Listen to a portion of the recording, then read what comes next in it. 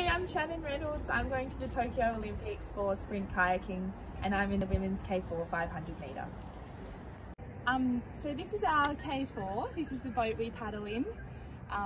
The seat 1 generally sets the rhythm of the boat and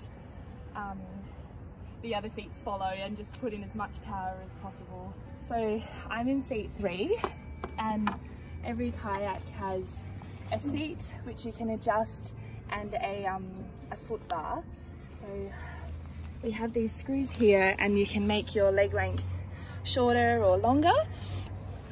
These are our paddles and these can be, the length of these can be adjusted depending on how long your arms are or what boat you're in.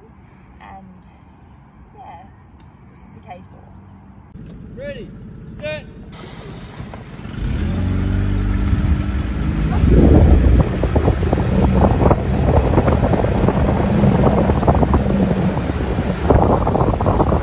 So we're spending 30 minutes in the hot spa after training as a way of heat acclimation for the conditions in Tokyo, which will help us better prepare for the hot and humid conditions we'll be racing in Japan.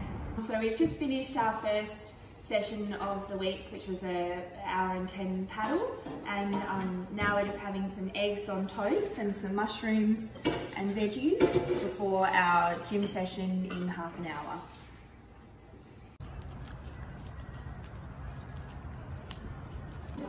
We're just doing our second session of the morning, which is a quick gym session before lunch, and then back on the water for our third session.